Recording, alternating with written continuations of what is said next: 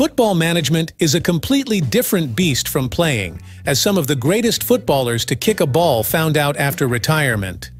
While the likes of Carlo Ancelotti, Pep Guardiola, and Johan Cruyff broke the mold, many successful players have struggled to become great managers for a myriad of reasons. Here are 10 footballing legends who couldn't transfer their playing success into the dugout. Frank Lampard. After reaching the playoff final with Derby, Lampard did well to guide a young Chelsea squad to Champions League qualification in 2020.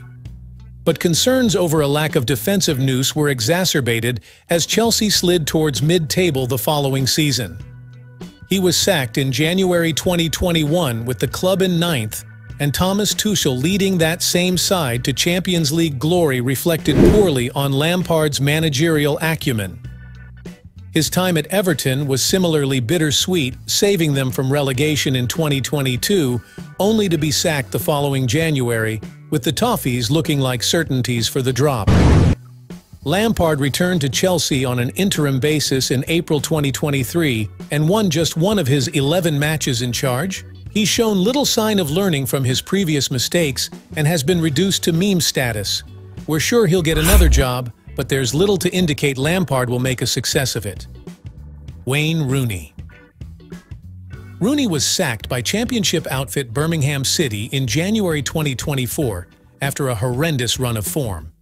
The loss consigned the club to 20th position in the championship table, having been 6th when the former England striker took charge in October. In all, Rooney won just 2 of his 15 matches in the Midlands, and he failed to win over supporters with his ill-suited tactics and uninspiring press conferences. After spells at Derby County and DC, United failed to scale the heights. The trajectory of Rooney's managerial career feels irreversibly downwards. Diego Maradona. Widely considered one of the greatest players of all time, Maradona failed to inspire the brilliance he so often produced as a player during his 2 years in charge of the Argentina national team. With Maradona in charge, the South American Giants narrowly qualified for the 2010 FIFA World Cup in South Africa, where they suffered a 4-0 thrashing at the hands of Germany in the quarterfinals. Many fans in Argentina criticized his decision to leave Esteban Cambiaso and Javier Zanetti, fresh from winning the treble with Inter Milan, out of the squad. His contract with the Argentine Football Association was not renewed after the World Cup.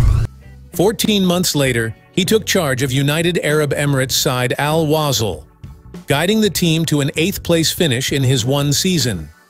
Gary Neville. One of Britain's leading football pundits, Neville's managerial role was a case study in abjectness. The former Manchester United and England defender was appointed by Valencia in December 2015, despite not speaking Spanish or possessing any experience as a manager. He failed to win any of his first 9 La Liga games, before suffering a humiliating 7-0 defeat to Barcelona in the Copa del Rey. It goes along with the idea that Gary was too nice of a guy to be a coach in Valencia. He was too close to the players because I think deep down, he still felt like one of them. 5 straight defeats in La Liga sealed his fate. Neville hasn't dared return to the dugout since, choosing to stay with Sky Sports instead. Andrea Pirlo. The epitome of cool during his playing days, Pirlo has struggled to transmit such authority from the touchline. His one season in charge of Juventus saw the side fail to win Serie A for the first time in 9 years, finishing 4th in 2020-2021. Winning the Coppa Italia has hardly likely to save him from the chop, especially after flopping in the Champions League. Pirlo's next role was in Turkey with Fatih Karagümrük, and he only lasted a single season there too. Reports that he allowed his players to smoke at halftime hardly painted the World Cup winner as a disciplinarian to fear. The former midfielder is now in Serie B with Sampdoria, who have won one of their 9 matches to date. Steven Gerrard. Once tipped to replace Jurgen Klopp at Liverpool, Gerrard flopped at Aston Villa and was made to look silly by Unai Emery replacing him and elevating an underachieving squad into the upper echelons of the Premier League. Now in Saudi Arabia with Al-Ettifaq, the former England captain has Jordan Henderson, Jorginho Wijnaldum, Demarai Gray, and former Lions striker Moussa Dembele at his disposal, but one league win since mid-September. His early success at Rangers feels increasingly down to Michael Beale's influence. Sir Bobby Charlton. Arguably England's greatest ever player, the late Charlton's managerial career was brief and unsuccessful. The 1966 World Cup winner and scorer of 49 international goals took over as manager of Preston North End in 1973, but he oversaw the club's relegation from the second division that season.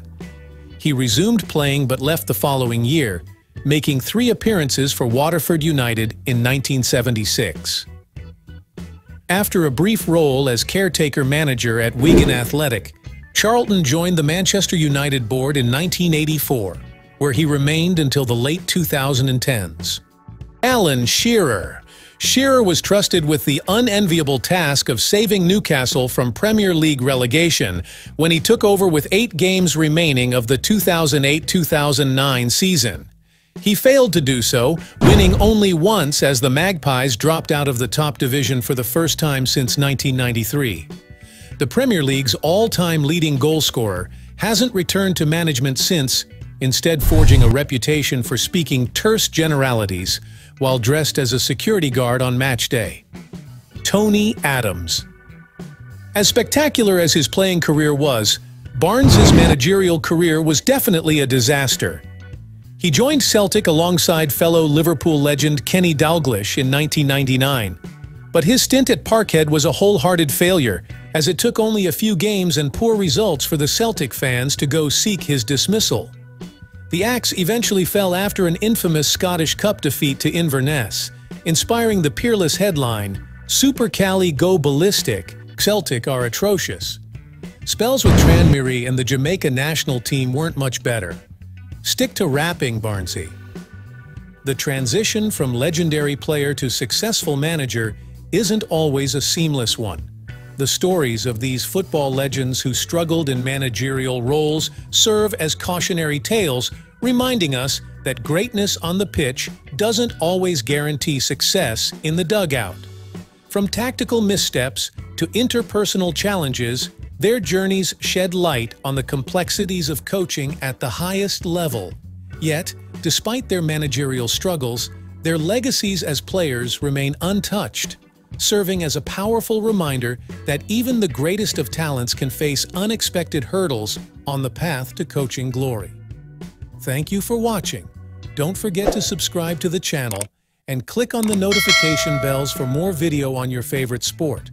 Until the next one, please stay tuned.